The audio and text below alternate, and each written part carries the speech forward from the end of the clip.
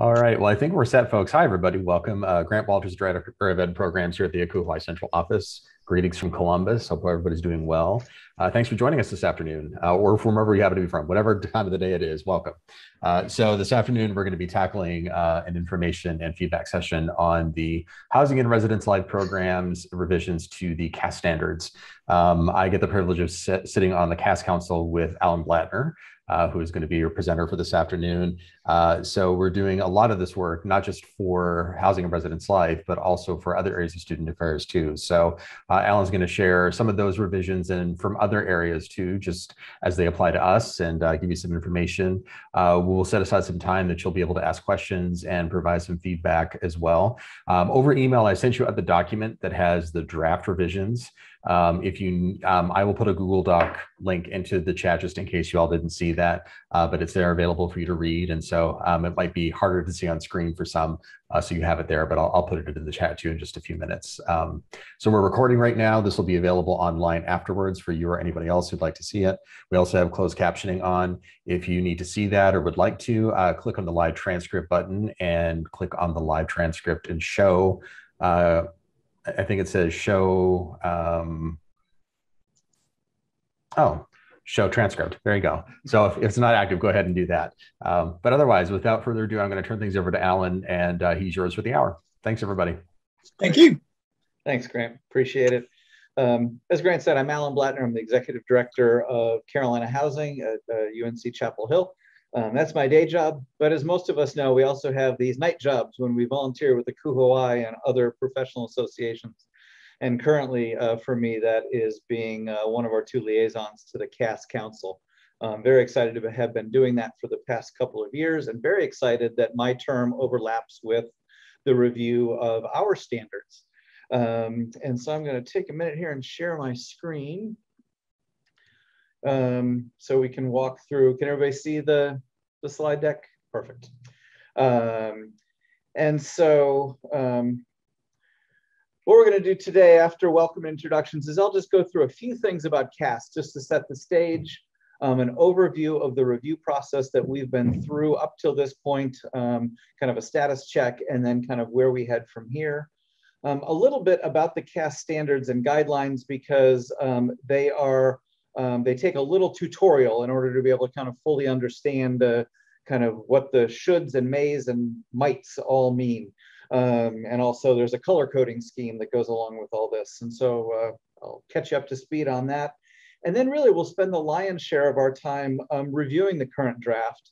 So hopefully you've had a chance to take a look at it. If not, and brought some questions. If you don't, we've got some areas where we made some edits that we're still particularly looking for feedback on, and we'll go through those and all that in the next hour. And so I appreciate everybody kind of being with us. We had a great session this morning, and really intentionally did it at two different times to hopefully capture some of our international colleagues and partners.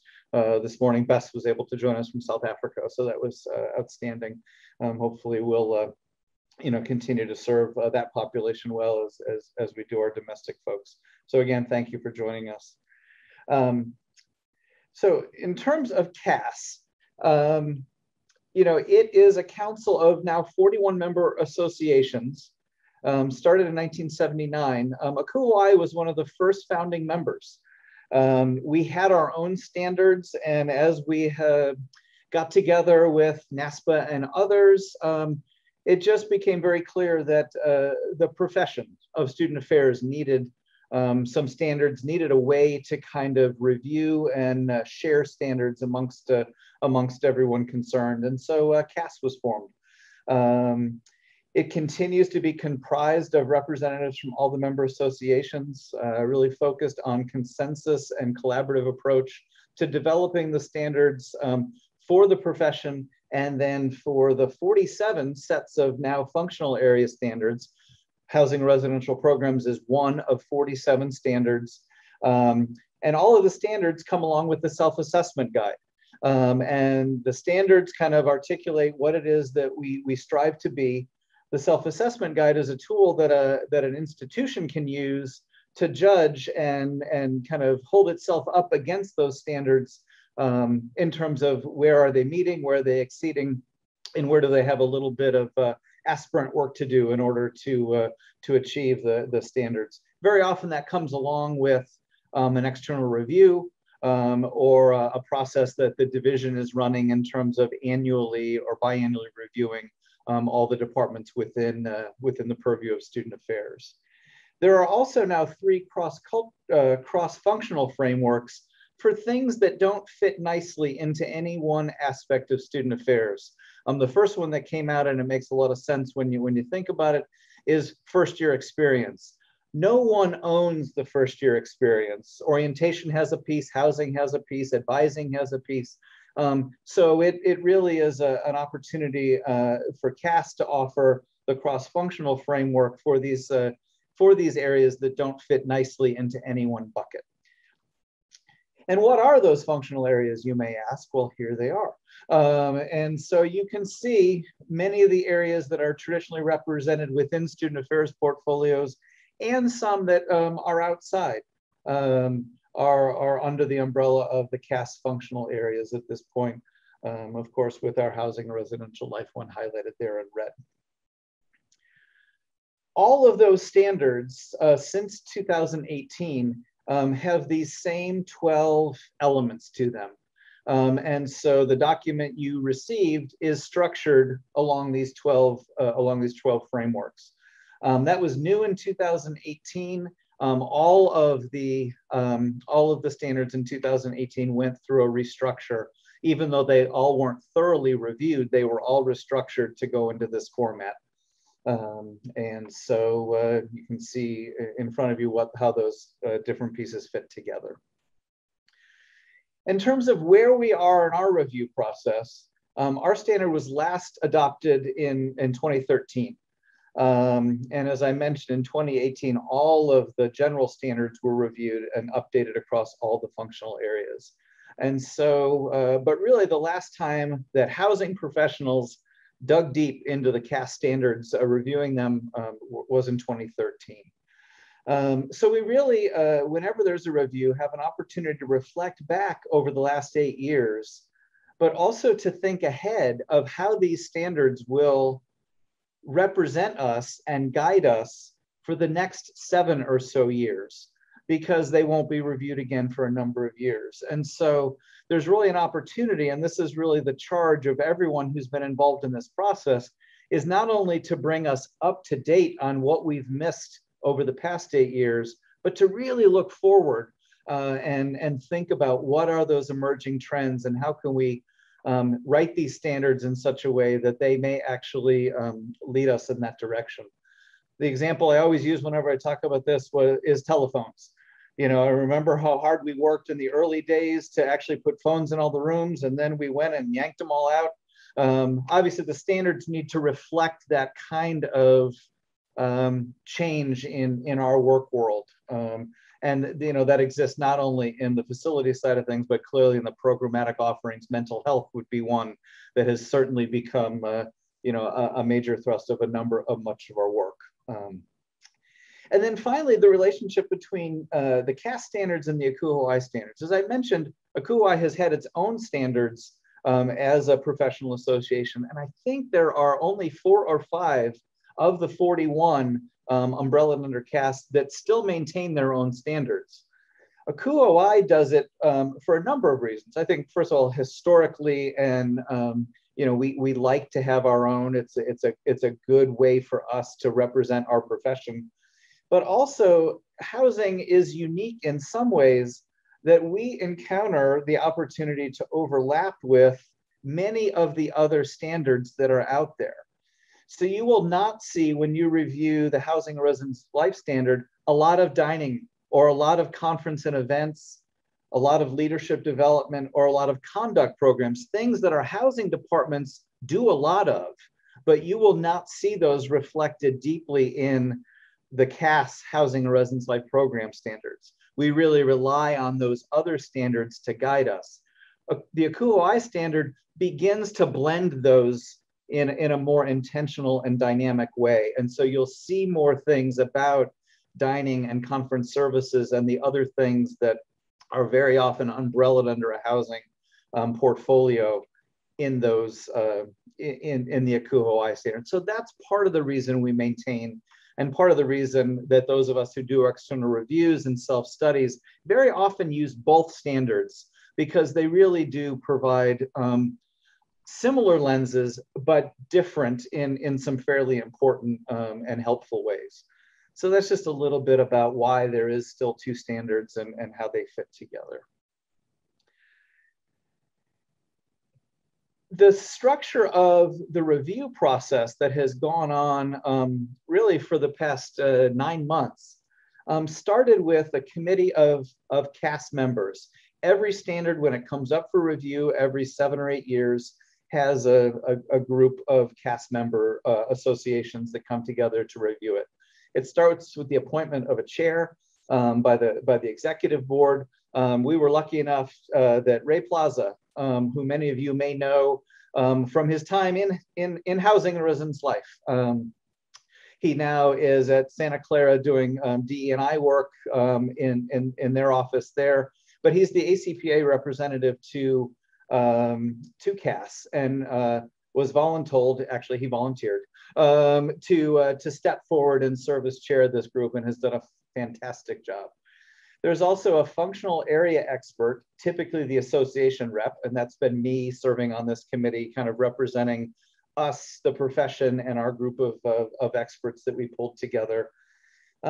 Within CAS, there is a group called the Standards Management Committee, and their job is to make sure that all the standards remain relatively consistent, that they meet the standards in terms of shoulds and musts, and this will all make a little bit more sense in a minute when I describe the structure.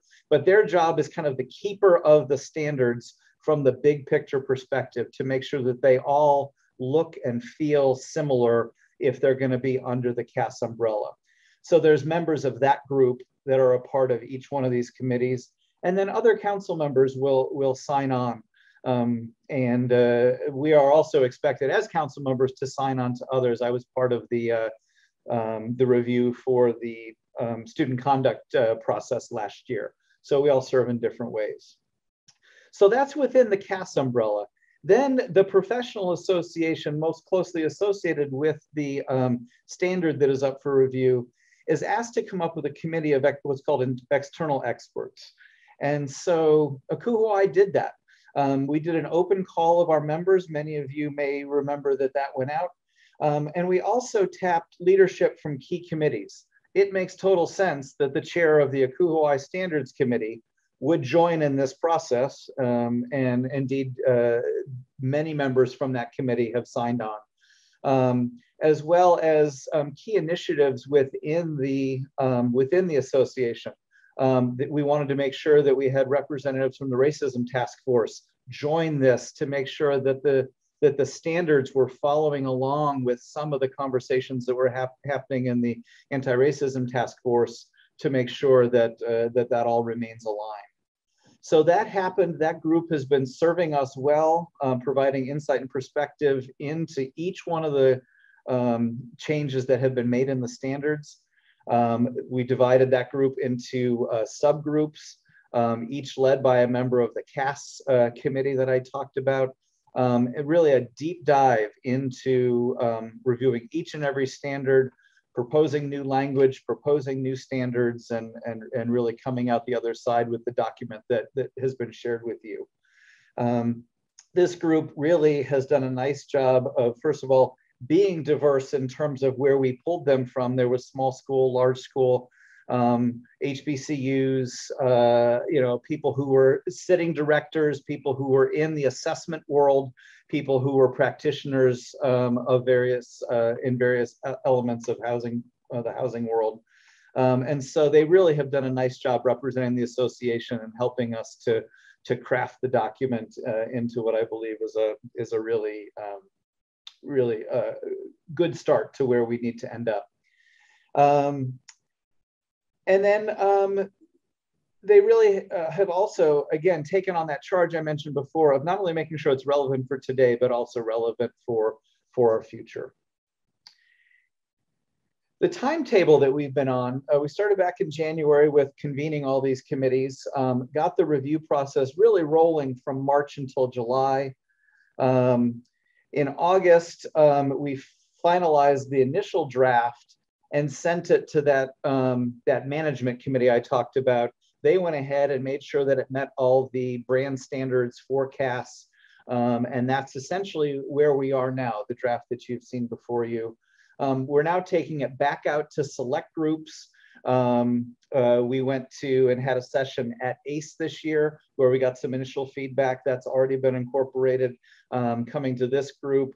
Ray will be talking to ACPA's Commission on Housing and Residential Education. They've had a group that has been looking at this with us. And so really trying to get as many different eyes looking at this as we can. All that will wrap up by September 30th when we will present this to the CAS membership board in total. And that leads then to the November meeting of CAS where there will be an up or down vote as to whether or not this is the new standard for housing and residential programs for CAS. So we are on track to be able to have this ready for members to use in either late 2021 or early 2022. Let me also say that at the same time that our review is going on, this is the year that the CAS general standards are being reviewed. And so let me first talk about the structure of CAS, and then I can talk about why that's important to us. But let me first stop by and ask if there are any questions that people have so far. And Grant, I know you're managing the chat. Is there anything that's come in there? Nothing yet, no. All right. We're a small enough group that please just go ahead and unmute and pipe in if you should have anything, and we'll take it from there. So CAS divides its documents into two things, standards and guidelines. Standards are the indispensable requirements required by CAS to be the most well-developed program that you could be as a housing and residence life entity. When you look at the document, they all appear in bold, and they use words like must and shall. Guidelines are really in there to help clarify and amplify the standards and use the words should and may. So obviously, very different direction in terms of something you must do versus something you may do. They appear in light face type. They are very often put into, after a standard, there will be a guideline to begin to give readers and users a little flavor of what it is that we mean by this. For example, something as simple as, you must have a mission statement. Doesn't need a lot of clarification. That's pretty clear as to what an organization should do. But if they say they must train staff on key elements of necessary to do their work, that needs a little bit of breaking out into what that might mean on an institutional level. The problem and the tension always with staff, with CAS and our standards is we know we're writing these for big schools, small schools, folks across the whole globe potentially, well-resourced versus under-resourced.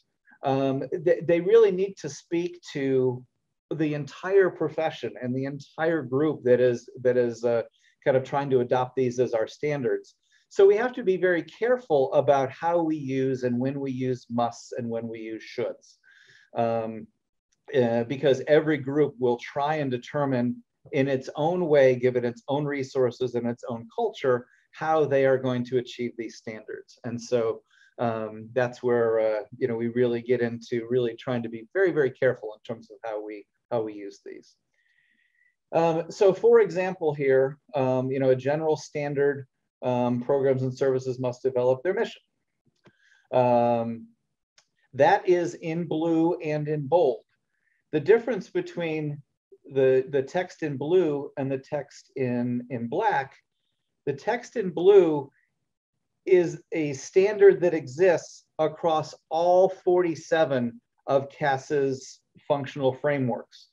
And so for our committee, those are unchangeable. We are not able to change the things in blue because that is consistent across all CAS and across all CAS standards. Now, I talked about that this is a unique year, that our revision is coming up at the same time as this language in blue is being reviewed across all the standards. Gavin Henning, for those of you who know him, former CAS president, faculty member at New England College, is leading that effort. And what they are doing is they are taking all the feedback that has come from all the reviews of the standards over the past 8 years.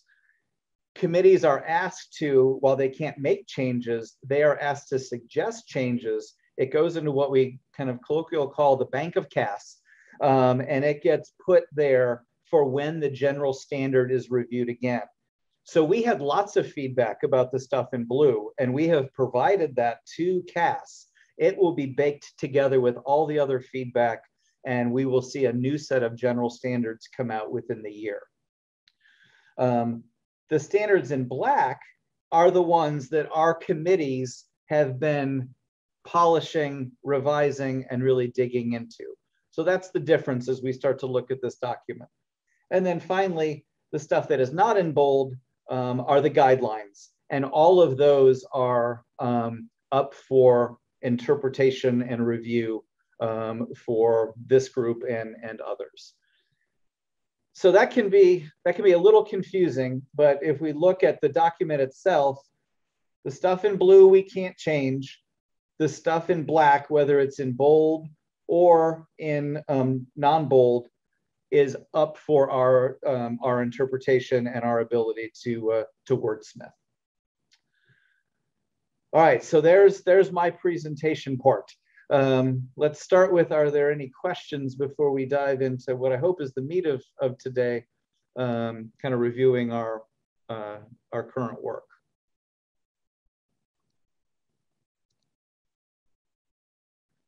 All right, seeing none, we will go ahead and dive in. So I'm going to switch screens here and go to the document that was sent to you. Give me just a second. Okay. And again, I want to start with any questions, thoughts, ideas this group has.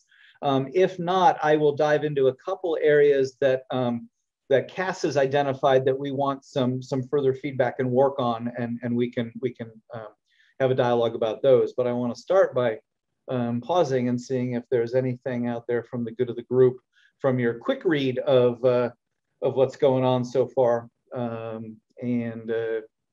so we'll stop there. Anything you all have as an initial kicking off point? Alan, just really quickly, there was a question in the chat from Nikki asking if we're planning on conducting CAS standards in the spring, should we hold off until these updates are approved? That's a great question. Given what I have seen happen, and this has, obviously, if you can wait, it would be great. But I have seen this trajectory of approval slow down from time to time. We actually have 4 standards that will be up for approval at the November meeting. Then they have to go to branding and be in court, so that may take, we want them out in early 2022, but that may be optimistic. And so I'd hate for someone who is trying to keep on a cycle to miss out on an opportunity. But if you want to check back with me, I would be happy to give you a status check after that November meeting for what they are saying at that point is the current ETA of the delivery of these. So that's kind of a non-answer answer. But I would hate for someone to slow their process up thinking that these were going to be up, and then for there to be an internal CAS issue that delays their release. Great question. In your initial kind of tinkering and looking at the document that was sent out not too long ago, was there anything that jumped off the page in terms of a starting point that we'd like to start with?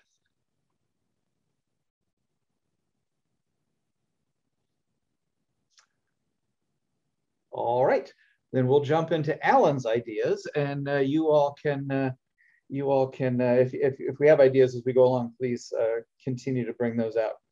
The first is, and you'll notice still a few things in pink in the document, and those are kind of some of the last minute tweaks and changes that are going on.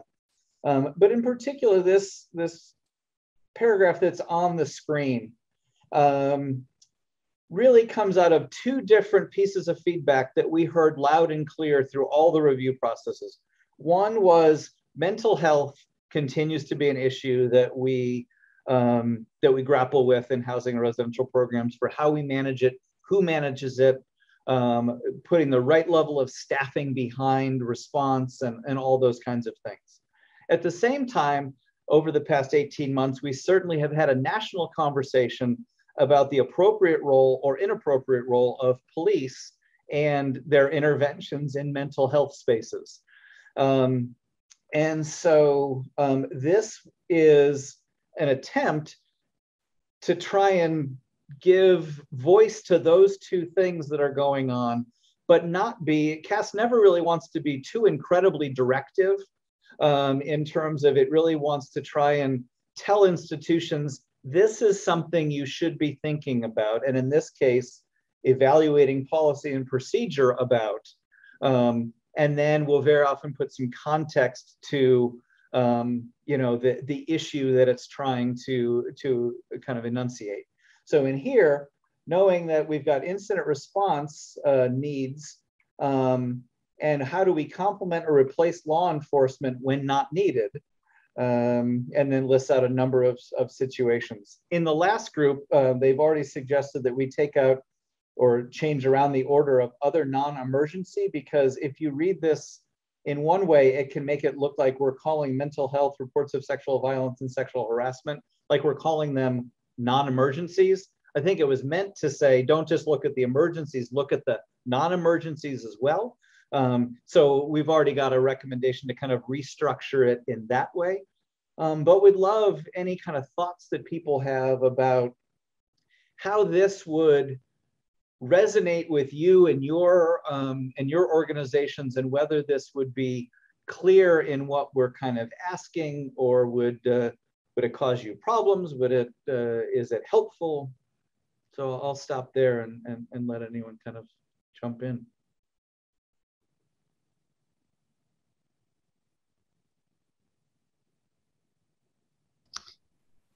Is there another place where work with law enforcement is identified or articulated? There is a communication and collaboration section. That's one of the standard blocks, and it is listed in there amongst many that is suggested that there be relationships between housing and residence life and fill in the blank. So it's enumerated there. I'm thinking through the lens of responding to bias. That's not necessarily named in those lines, but responding to bias and the ways in which housing and residence life may partner with public safety as a first responder in situations of bias. Yeah, that would certainly be a good one to add to that tick list there, along with those things, bias incidents. Yep.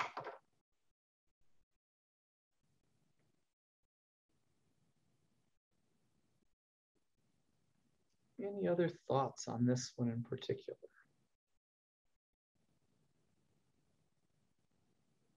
Okay. Well, if you think of them, come on back. Let me go to the next one that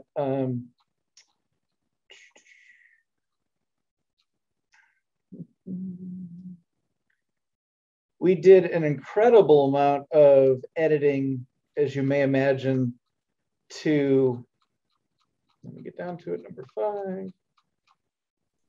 Alan, sorry, just 1 second. I just noticed a question pop up in the chat. Sure. From Carol. She doesn't have a camera or mic to participate, so she said, got it. Yeah, so would training for police law enforcement fall under policies and procedures? I'm sorry, would what? Would training for police and law enforcement fall under policies and procedures?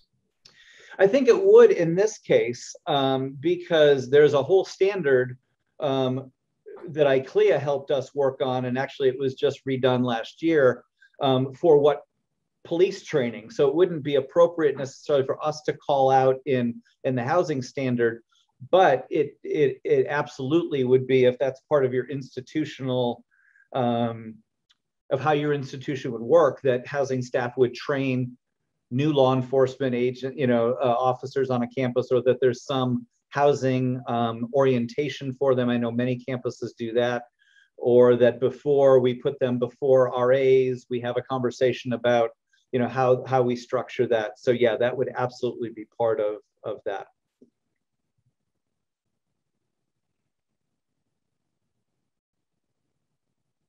Okay. We did significant rewrites to Part 5, which is access, equity, diversity, and inclusion. And there's a couple in here I wanted to highlight.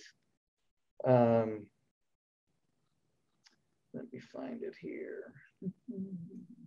Alan, one more question just came in. Does the incident response section account for student staff members as well as professional staff? That's a great point.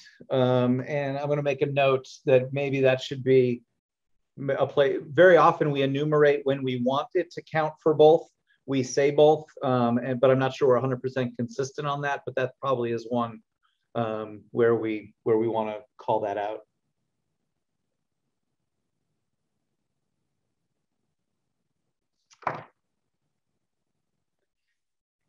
So this one highlighted in blue here on the screen, the HRLP must investigate, question the norms, formal and informal rules, routine procedures, behaviors that are rewarded in or punished, interaction patterns, and language systems that create organizational culture.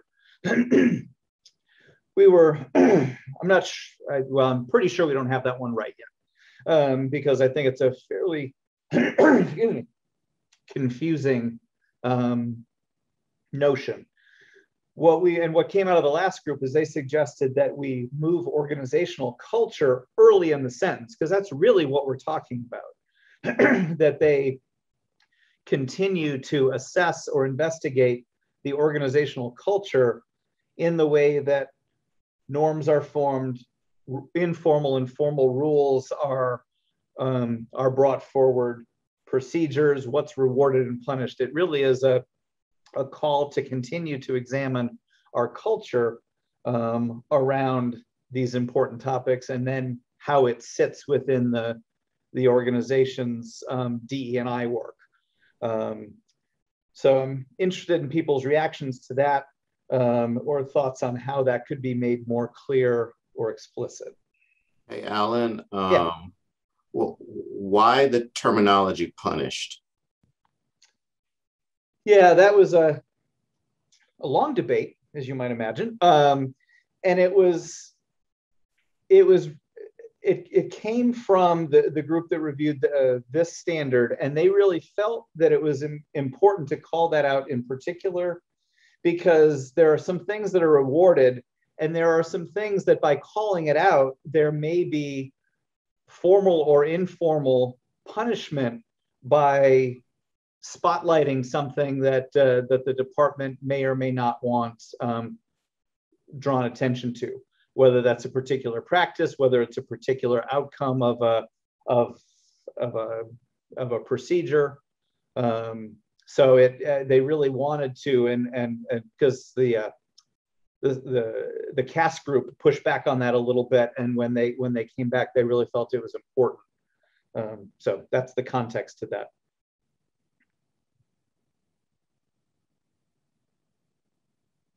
Just for a point of note, I take issue with the terminology punished, especially if we're in this mode of educating the students that we work with, educating those student staff that we work with, and is punished the appropriate terminology to use. Given my explanation of the concept, would you have an offering for a replacement word, or is the whole notion that we're trying to identify places where people are and because I guess it would be inappropriately punished. I mean, that's really what we're trying to identify as places where people are called out where they shouldn't be, or when they're put in the political doghouse for simply raising awareness of an issue that is not popular. I definitely like what Jill recommended, which would be consequences. Okay. Well, because I think consequences can mean a bunch of different things. You know, I think when we're always talking with students, we want to assess risk, you know, assess consequences and allow them to make kind of that decision. And some of those will be quote unquote punishments. Yeah. But to me, that's a more constructive word. Yeah. Yeah. In particular, I mean, you're all bringing a student staff lens to it, which is a really interesting when it was created, it was really, they were worried about professional staff being punished for within the context of their roles, feeling like they couldn't step forward and call out their departments to be better. But it does also apply, as all the standards do, to all staff. So that's a really important distinction. Yes. I would like to nuance moving away from punishment to consequences. Consequences is a neutral word. Consequences can be both positive and negative. It's just an outcome for behavior. Actual antonym language for reward is punishment or some form of retribution. And I don't want to diminish the experience of folk who have a extremely negative response when they challenge norms, rules, and procedures that should be investigated or questioned. So if we're not going to use punish, I think we do need to acknowledge and choose language that acknowledges what folk experience from that is indeed an opposite of reward and is some form of penalty.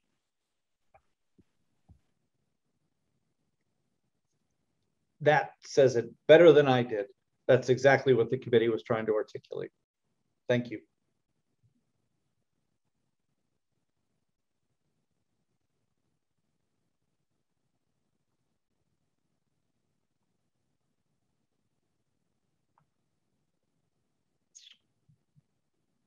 Okay, any other comments on that?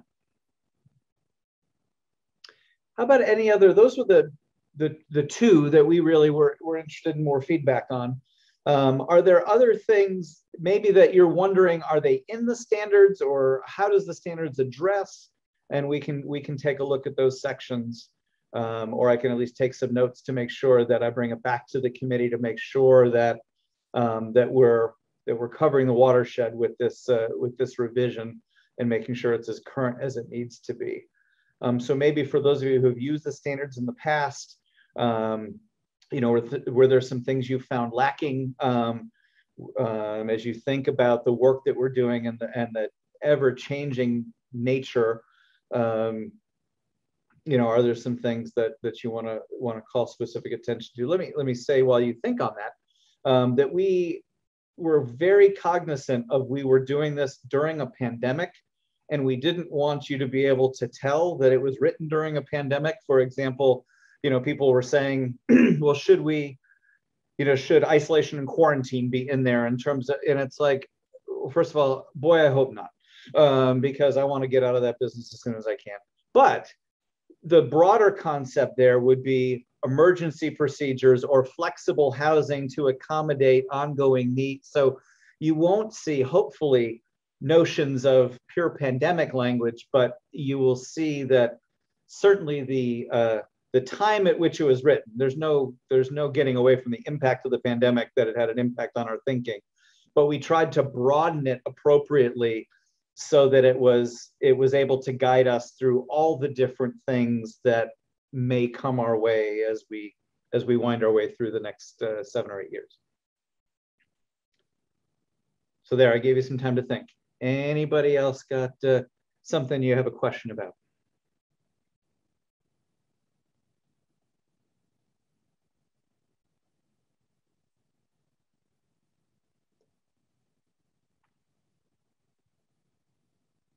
Okay.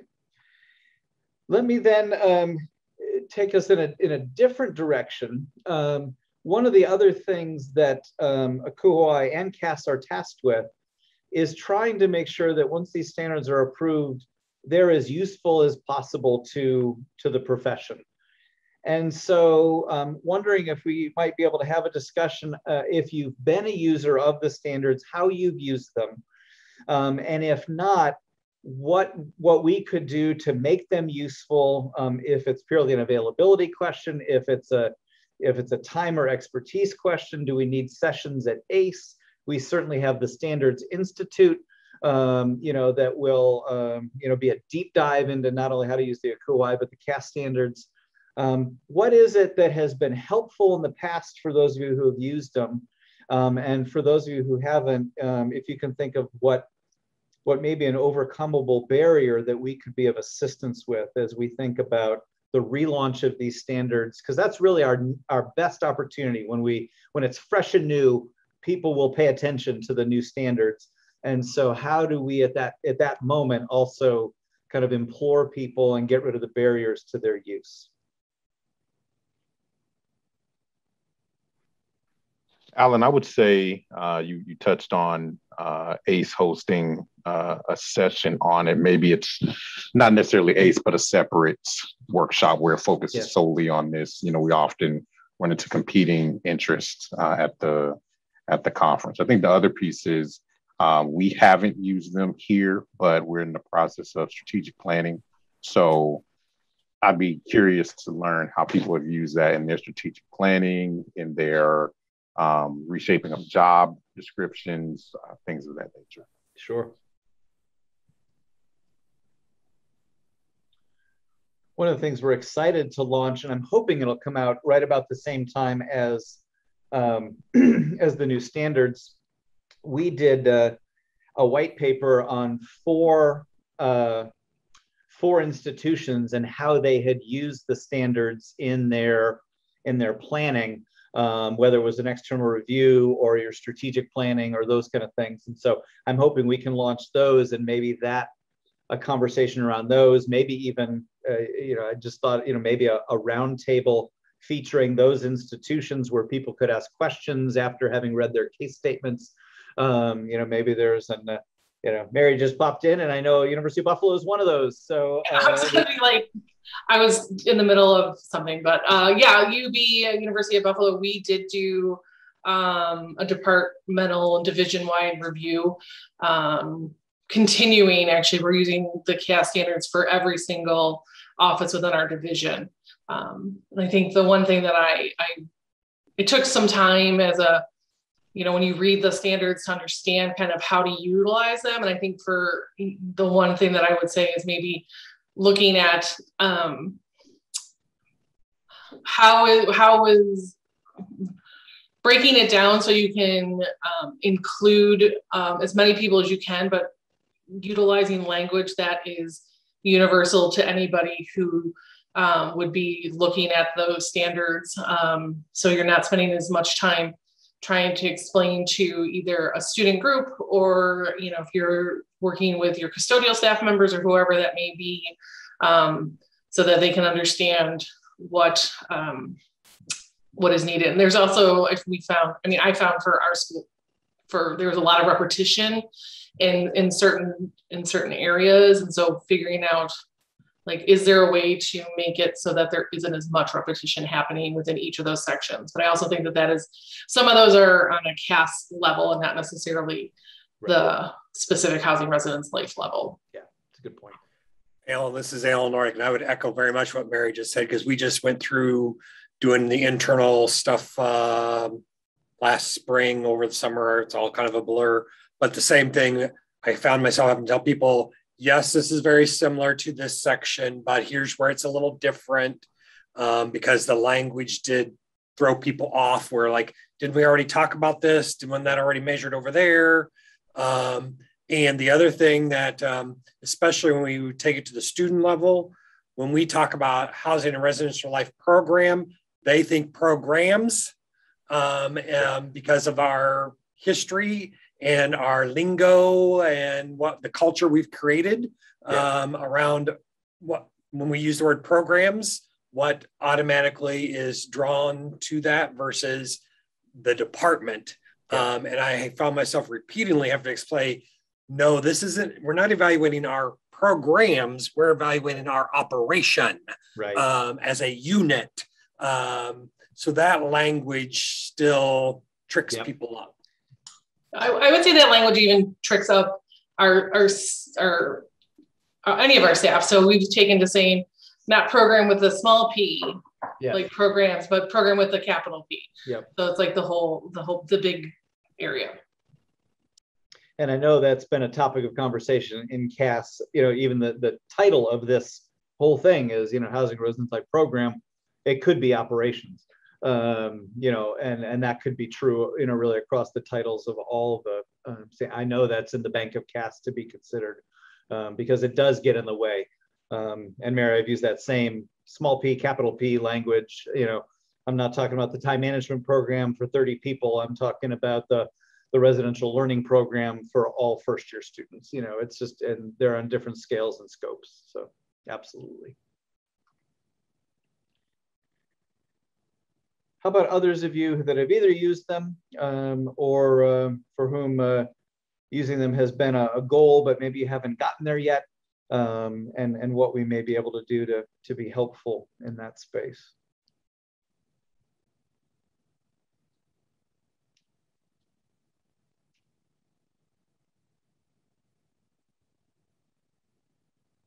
Okay.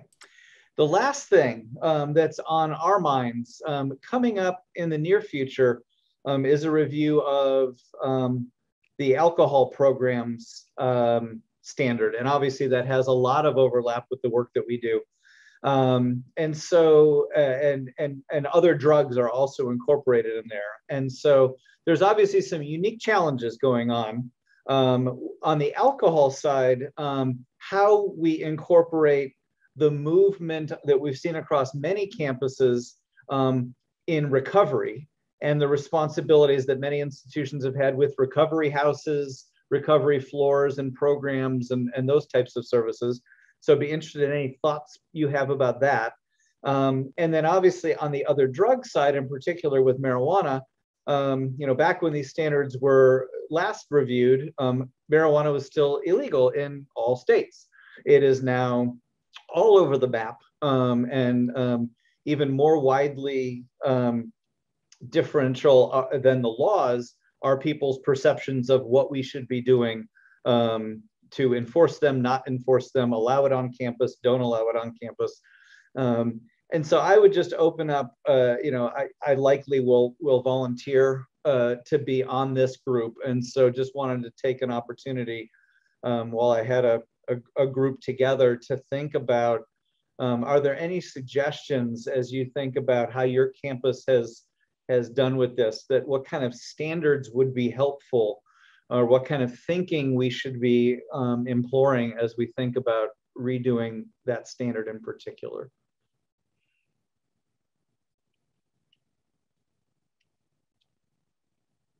Does anyone have recovery programs on their campuses that they're doing?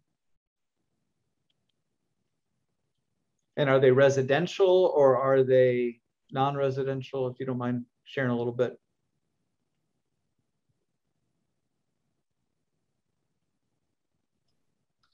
So the University of Dayton has a Center for Alcohol, Drug, and Resources Education Office that runs the recovery program. And so it's not run out of Housing and Residence Life, but through what we affectionately call cadre. But they train our staff on recovery programming or recovery language and how to be a person who is inclusive of someone who is in recovery. So that's a part of our piece. However, as a part of the alcohol, from a lens of a Housing and Residence Life staff person, if you look on YouTube at the University of Dayton, you'll find our Saturday day drinks, or you'll find our large gatherings. And one of our challenges is thinking about how to address those. And I asked the question about police earlier also, because a Saturday day drink is not a police matter. It's a student development matter. And the police have made, our police work for our division, but they've been very clear that it's not a police matter. And so how do we navigate the management of that? And so it's crossing over alcohol, but also crossing over role of police. And yeah, absolutely. yeah, that I am sure the role of police will come up early and often in that discussion, because yes, it's a staff matter. It's a matter of student development, but it's also, at least for our under 21-year-old friends, a legal matter. And how do we wrestle with that? And then it's also, as it always is, a political matter, especially at least on this campus, on game days and other such events. So that's a great point. Thank you. And we do have residential recovery housing at Ohio State. We also have a recovery community as well that's non-residential. Okay. It's a house that is facilitated by a team of folks out of our wellness center. So it is part of our housing system in terms of how students show up to be there. And we have a housing coordinator who oversees that along with some other unique properties, but the staff that are day-to-day in there doing the operations are connected to our wellness center. Okay. Connected with some of the other alcohol related things, I would say for our campus, one of the things that we in residence life wrestle with a lot is just the idea of what sanctions are being mandated for students and whether there's costs associated with those at different levels. And so that's one of the things I think we're challenged with is we have a pretty robust wellness center, but I think some of those positions are actually funded by charging students to participate in those interventions. Yeah, and we've just developed, at least for the off-campus students, a diversion program. So instead of a ticket, they get sent to a program at the town. They're charged for that. We're trying to figure out how residentially we do that so that we don't really have a huge differential between what happens off campus and on campus, because that's never good. So that's a great point. Thank you for that. How about on the marijuana side? Anybody, especially from states where it has become legal, anything that the standards can do to be of assistance in guiding the thought process that you and your colleagues have had to do in terms of developing policy? I know many campuses simply covered under their smoking policy and say smoking, no matter what you're smoking, not okay. But I'm not sure that's carrying the day everywhere. So anyone? Because medical is legal in Missouri, but because we're a public institution receiving federal funds, it is not legal no matter what. And so that is the constant battle in terms of that education of the difference between public law and university/federal government practices. And that I don't anticipate going away anytime soon until something will change on the federal level. And that is a key issue that we've got to make sure people know they've got to clearly define that message, because our students, even with their medical card, they cannot use that prescribed marijuana anywhere on campus. And that includes they can't even go into their car in the parking lot to take their prescription. They have to drive across the street to do that. Interesting. Yeah, that's a great point. And I could really see a standard that addressed when there's a conflict between state law and federal law, that the institution should or must have a reconciliation of those two things, just to really kind of force campuses, not that you all haven't been forced, but to reinforce in the standards the conversation that has been propelled on campuses in order to reconcile those differences. Because that way, when the federal law, if and when it would change, the standard would guide how that conversation take place. And so that may be a really good one to put in there. Thank you for framing it that way.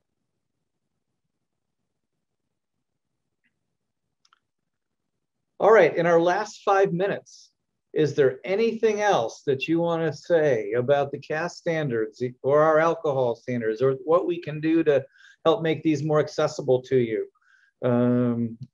I know that you just got them earlier today, and we'll put in the chat my email address, and would encourage you, as you have a little insomnia one night and are looking for something to read, always CAS standards always make a good read.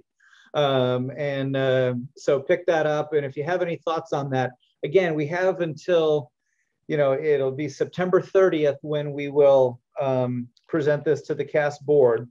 After that, we'll have probably another 15 or so days where we'll be incorporating that feedback along with any of the last feedback from these sessions. So we still have time. And so as you have the chance to think about that, would love to hear from you. And let me get the email in there because I can't type and talk at the same time. I'm not that good. Would love to have any feedback you have. And in terms of this document, you're welcome to share it loosely with others. It's clearly, a public document, but I would just be really careful, given that it's not the final document, that people not confuse that, because there still will be, potential changes in there. And we just hate for people to kind of misread what this document is. It is indeed a near final draft, but we're not across the finish line yet. So, so with that, any last comments, questions, thoughts? All right. Well, I hope it's been helpful. Thank you, Terrence, for that. The recording will be available soon, Grant? Is that how that works? Okay. Yeah, about 24, 48 hours. We'll Okay. have that up and ready to go. Again, would welcome further feedback as you have it. So back to you, Grant. Yeah, thanks everybody. Well, we really appreciate you attending this afternoon. Alan mentioned that we're going through a simultaneous process in ACU Hawaii for revising our core competencies and professional standards. I know Paul is helping us out with that work eventually too, and many other folks who have been participating. It's a slow moving process just because we're taking everything down to the studs and working back up again. So it's probably going to happen over the next 1.5 years or 2 years or so, but there'll be some opportunities for this group and others to provide feedback and sort of see our progress as we go too. So we value that very much when the time comes, and we'll keep you posted on when that's going to be available. Great. Thanks all. Everybody. See ya. Cheers.